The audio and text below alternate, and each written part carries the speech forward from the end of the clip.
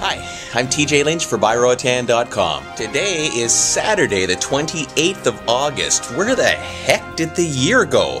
I mean, it just seems like yesterday we were unwrapping Christmas presents and we're already getting to the end of 2010. Time flies. And speaking of flying, if you're thinking of coming to Roatan, I've got a really good website you want to look at, and it doesn't involve flying.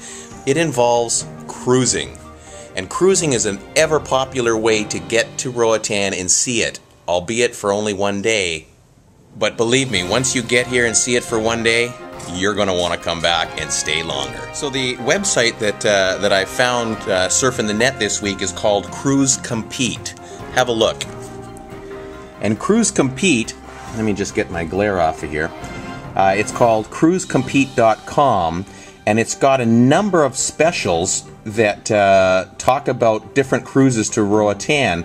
And there's discount specials, there's a couple special, and one of the ones I found on here was a couple specials, and it's offering through Carnival Cruises on the Carnival Legend, which is a nice huge boat, rates from $479 for an 8-day cruise. That's a pretty good deal.